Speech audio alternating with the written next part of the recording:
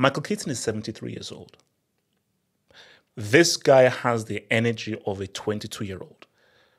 When I tell you that he does not lose a step, or nothing, he's not stepped into the shoes of this character in 30 years, and just how effortless it was. That was just what shocked me the most. I was like, bro, it's the same character. Like, in a world of remakes, reboots, all this kind of crap, to see just the amount of creativity in this film is astonishing.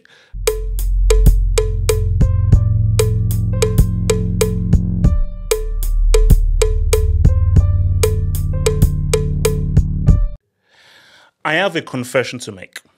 I wasn't the biggest fan of the Beetlejuice film.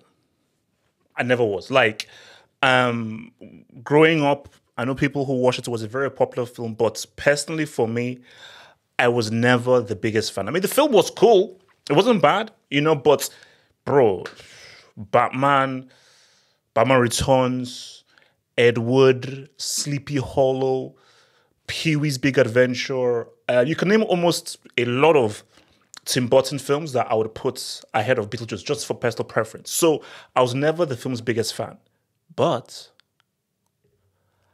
I was a huge fan of the character. I thought like the Beetlejuice character, I said, no, this is a very interesting character. So what drew me to the film was just how amazing the character was. For me, it was easily the best thing about the entire film. Everything else, it was cool, but this character, amazing. I was like, wow, damn. And then what was just so crazy was how the same guy who did Beetlejuice and that crazy in a character was the same guy who sort of toned things down and sort of gave you that very repressed, deep, very serious, dark character of Bruce Wayne in Batman. It just shows it's called acting, So, but yeah, so that was what.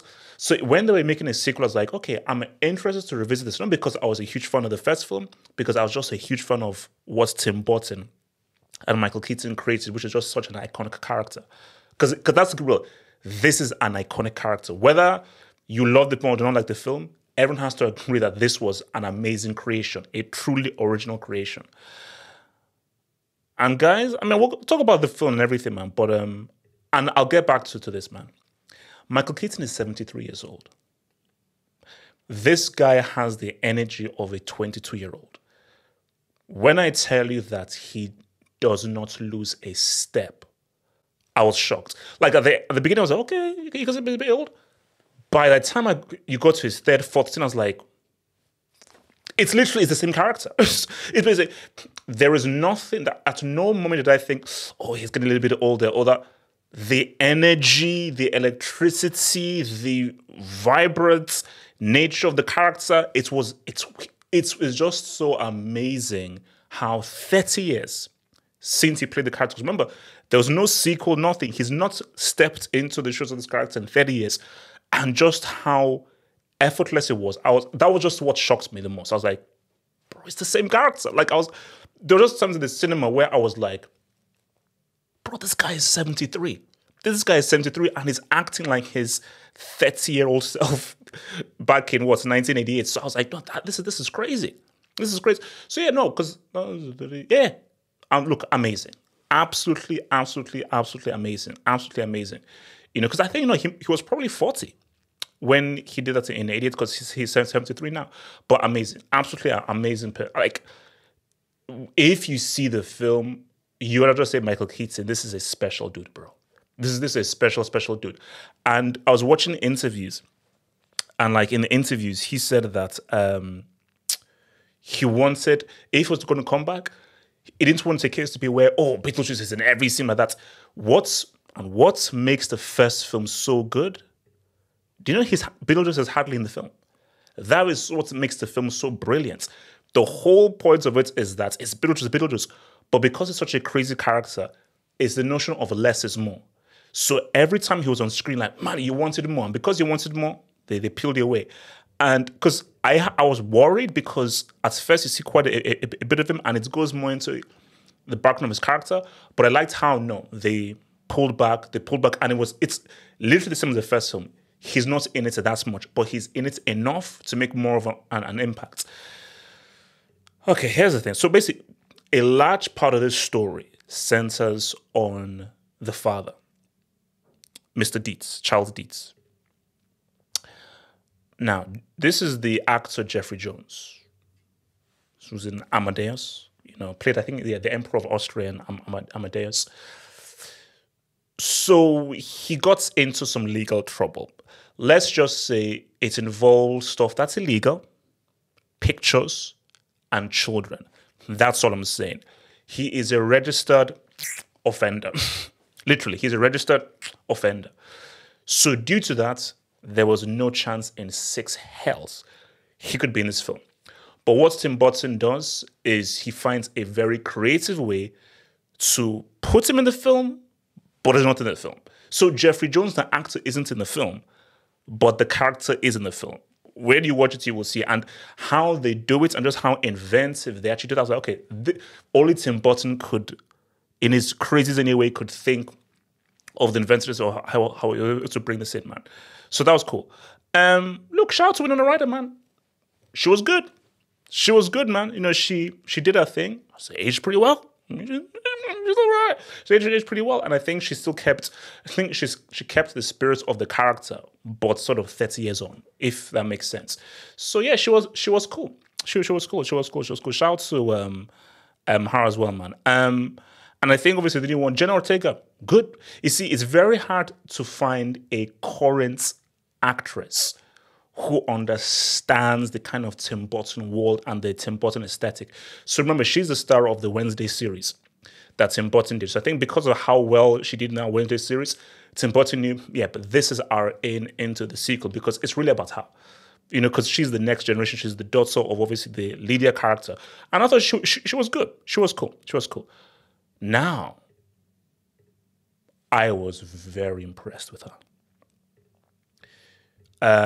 Catherine O'Hara, who was in the first film, after Michael Keaton, she was the next best actor in this film. She was really good. I was like, she's really good. Like every scene she was in, every line she had, I was like, she is really good.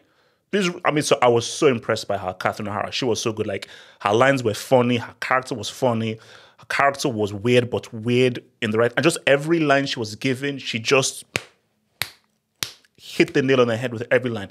I just thought she was brilliant. She was really good. I mean, after Michael Keaton, she was the second best actor in this, so she was really good. She was really good. Again, shout out to Monica Bellucci. Okay, she was fine. Willem Dafoe was interesting though. Willem Dafoe was interesting. So I mean, he was cool. Willem Dafoe was cool. Monica Bellucci, yeah, she was fine. You see, Tim Burton, man. Tim Burton. You see, here's the thing, man. Me and Tim Burton, we have a close relationship, bro. You see, so I have a Batman wallet. I have a Batman poster. When you enter my apartment, my flat, it says "Welcome to the Batcave" with the Batman logo, and I've got a Batman mug. So let's just say I am Batman obsessed. When I say Batman obsessed, I'm talking Tim Burton's Batman. I'm not really a Batman fan. I'm a Tim Burton Batman fan. Because, bro, it is the film I've watched I've watched the film probably over 100 times. But the thing about Tim Burton is this is what you call a true, genuine artist.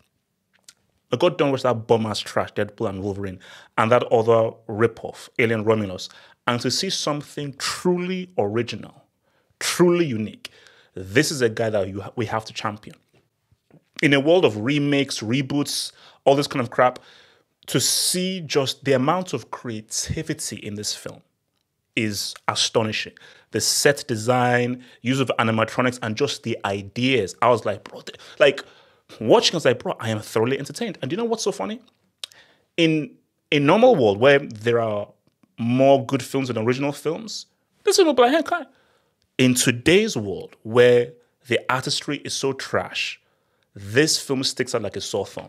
Because I'm like, bro, it was such a breath of fresh air because I'm so frustrated by the lack of originality and creativity in the films. Just to see what he did with this, I was like, nah. Give him his props. Give this man his flowers. Give this man his flowers. Like, absolutely amazing, man. And, bro, just both of these guys, man. I'm so happy they got the chance to do a sequel.